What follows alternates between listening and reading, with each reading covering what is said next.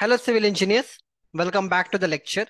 So in this lecture we will see how to calculate the column concrete quantity and the shuttering quantity. But here the catch is procedure remains same.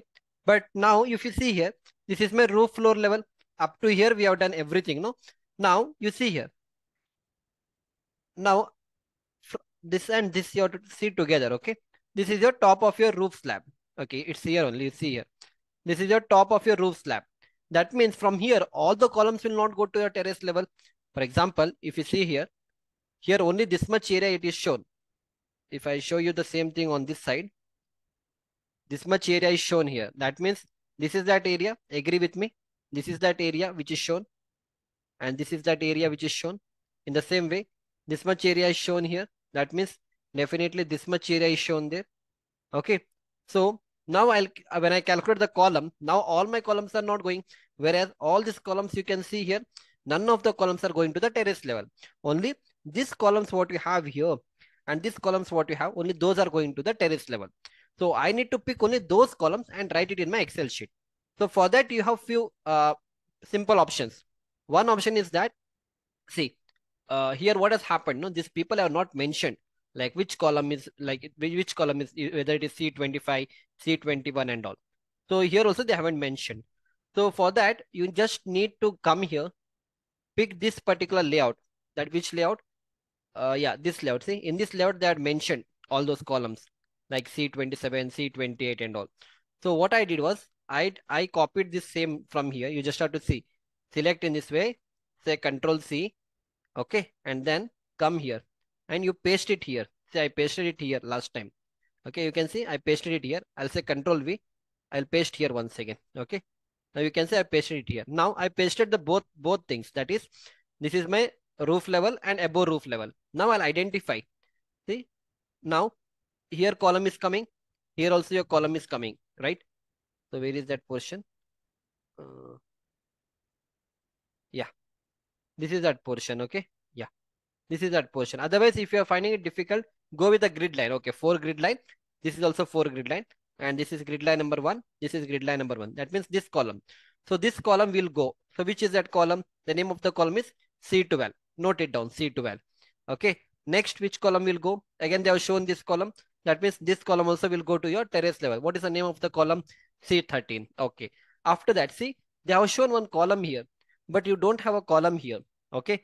You don't have a column here. Why is that so? Because here there is one column which has been added. If you come here, see here, floating column C14 starting at the roof level. That means this particular column, what you can see, it is starting from the roof level only. Okay, it is starting from the roof level only. So that is not seen here, because right now this is your which level drawing I had taken. Yeah, this was my ground level drawing I had taken. That is why you cannot see that column here. Okay, you cannot see that column. You're getting my point. This particular drawing, what I'm showing you, it's a ground level. So in the ground level, you cannot see the roof level, that floating column. No, so it's not visible here. It's not visible here. Okay, so that is why it's mentioned here only. They have mentioned it. See, this particular column they have drawn here and shown that this is a floating column. And what is the name of a column? C14. So you note it down, C14 also. What all things you noted down? You noted down C12, you noted down C13, you noted down C14. Then again scroll down. This column is there. Yeah, this column is also there. What is the name of the column? C8. Note down. Again, you see this column. This column is also there. What is the name of the column? C9. Note down all these things. Again, you have this column. Yes, there is one, this column. What is the name of the column? C10. Okay. Then again, this column, this and this. All these 4 columns will go to the terrace. Again, what is the name of those columns? C6, C7, C2 and C3. All things you have to note down. Okay. And then this much part again will go. Again, what is this part? So this part is C23. So this is C23. Again, see, they have shown one column here. But in the ground level, this column is not visible. No problem. I'll come here. See here in the layout. Okay. Here in this layout, again, that is a floating column. See here, the mention. Okay. This is that floating column C24. Note down C24 also, starting at the roof floor level. Again, this column is also floating column C19, starting at roof floor level. And then this last column, what is the name of this column? Come here and see the name of that column. So that column name is C20, right? Am I correct? Yeah, this is done, no? Yeah, this is done. This column, yeah, this column is C20. C20, okay? So whatever columns I told you, you have to note it down. Only then I can help you in doing all this Excel sheet. See, in the Excel sheet, I've written all those columns: C2, C3, C6, C7, C8, C9, C10, 12, 13, 14, 20, 23, 24, and 19, right? 23 and 19. If you don't want to do in this way, these people, when they give this column schedule, no, see, this is a column schedule. In the column schedule, this guy has mentioned that this particular area is from footing to ground level. Okay, that means all these columns what we have, no, this will be from footing to ground level. Next, they have mentioned ground level to first floor level. Then they have mentioned first floor level to roof level. And here you see roof level to top of the roof level. So whichever column is coming under this, no, that will go to the roof level. Like whatever I calculated, no, the same thing they are mentioned in the table. So it's written roof level to top of roof level. So what is the name of those columns? Just identify from here. See, here it is shown. Here the column section is shown. This is shown. First and second row, you have a column. That means now the name is given. So again, C2, C3, C6, C7, C8, C9, C10, C12, C13. So whatever I counted, no, the same column they are mentioned here. You can take even from here also. After that again, this dash, this is dash. That means no columns are going. Again, you come to the fourth row. 1, 2, 3, 4. So in the fourth row, again, you have how many columns? 1, 1, 2, 3, 4. See, C20 and C23 is also going. Okay, fine. After that, again, you come here, this portion, these are floating columns. Again, C24 is also going to the terrace level. And then last, this portion. Which portion is that last? This portion, bottom. So which are those columns again? C19 is also going. You're getting my point. So whatever I told you, know, if you note it down, then I've done the same thing here. I've done a table here, like C2, C3, C6, C7. All these four columns have a size of 200 by 300. So I'll put them in one single row. Okay. Then C8, C9, C10, C12, C13, C14. All these columns have a size of 200 by 350. So I put them in one row. So C20, C13, C24, and C19. All these columns have a size of 200 by 200. I put them in one row. Now you count how many columns are there. So I've written here 1, 2, 3, 4. So 4 I've written here. 1, 2, 3, 4, 5, 6. So 6 I've written here. 1, 2, 3, 4. Yeah, 1, 2, 4, 4. So 6 plus 4 is 10. 10 plus 4 is 14 columns I should get. I'll go to the AutoCAD and let me verify that. How do I verify? Very simple. Come to this layout and check whether 14 columns are here or not. So I'll count. I'll start from here. 1, 2, 3, 4, 5, 6, 7, 8, 9, 10. Okay, 11, 12, 13, 14. Done. 14 columns I'm getting here. Same thing I'm getting in Excel sheet. And then you try to verify the sizes. Okay, that you can do from that AutoCAD only. Otherwise, I have given it here. Done. So once this things is done, it's very simple now. Your units will be in square meter. Number already I told. Since I'm finding the shuttering quantity, I need the perimeter. Add all these things. 0.2. I've done it here. 0.2. Okay, this is okay. One mistake. 0.2 and this is 0.3. Okay, and this is 0.3. Done, no? Okay, see, again there is mistake. Yeah, 0.2 plus 0.3 plus 0.2 plus 0.3. Done.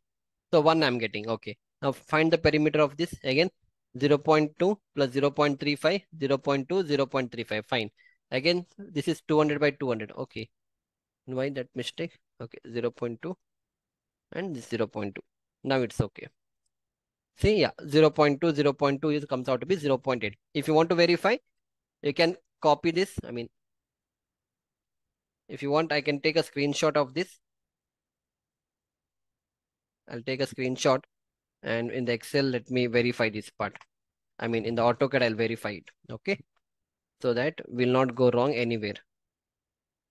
Here the size is also mentioned. I'll paste it here only. Can I paste it? Yeah, I can paste it. See now, C2, C3, C6 and C7.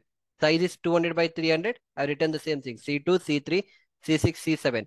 200 by 300. Then again, C8, C9, C10, 12, 13, 14. C8, C9, C10, C12, 13 and even C14 also. It's not mentioned here. but C14 also has 200 by 350. I'll show you C14 also here. See here, C14. C14 should be somewhere here. Okay, it's not there.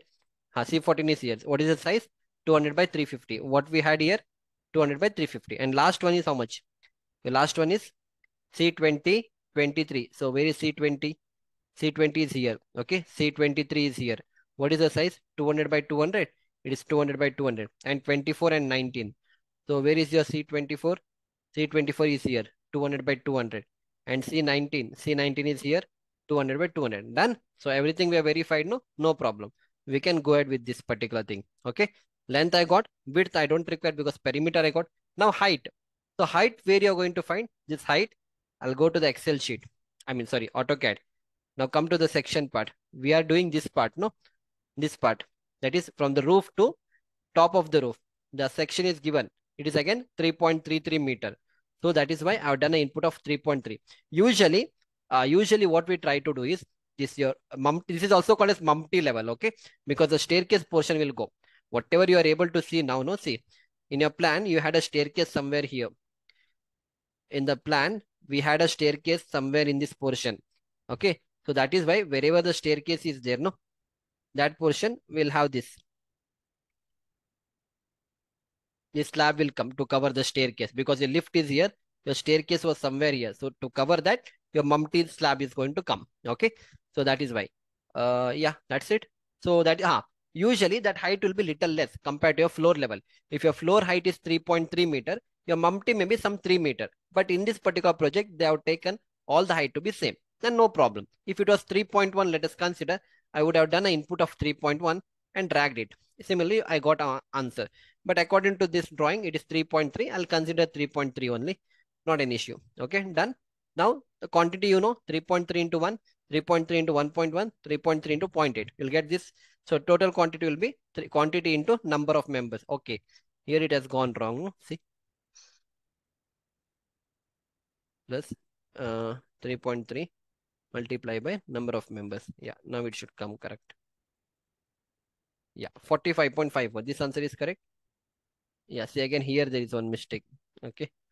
When you copy the Excel sheet, no, try to check the formula also.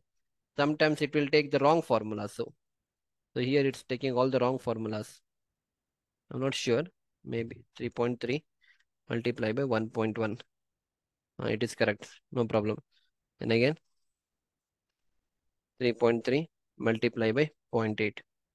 Fine, no problem. So total, your shuttering quantity, whatever is required till the mumpty level, it is 45.54 square meter. Fine. So once you got the shuttering quantity, next I need to find the concrete quantity. So how we will find the concrete quantity? Very simple. I'll write here, instead of this shuttering, I'll write concrete and I'll finish it off. Okay. Concrete, right? Quantity. So this will be cubic meter. Drag it. Rest all things I have written it correctly. Just verify. 464. Perimeter won't come. Okay. Just write the column dimension 0.2. This is 0.3. And this is 0.2. This is 0.35. 35. And this is 0.2. And this is 0.2. Done. Finish. So it will be how much? Okay. Height will be 3.3 only. Plus 3.3 multiplied by numbers. Okay. Sorry. This is wrong. Equal to, what will be the answer? Yeah, 0.2 multiplied by 0.3. Wait. Equal to 3.3 multiplied by 0.3 multiplied by 0.2. 0.198. Drag it. And this will be quantity multiplied by number of members. 4. Then 0.79. Fine. Hardly 2.71 cubic meter of a concrete is required. Okay. That's it. So everything is correct, no? Yeah, let me verify for one of the answer. So 4 into 0.2 into 0.3 into 3.3. Yeah, 0.792. Fine. 4 into 0.2 into 0.2 into 3.3. Yeah, 0.528. Fine. It's correct. This is correct. Width is 0.2. 0.3, height is 3.3. Fine. Okay. So concrete quantity I found, shuttering quantity also I found. Next, we'll try to see for the slab part, and then next we'll try to see for the shuttering how it has to be. Shuttering is very simple now, and then I will do the slab, the top slab centering and the concrete quantity. So I hope you have enjoyed my lecture up to here. We'll see you back in the next lecture. Thank you.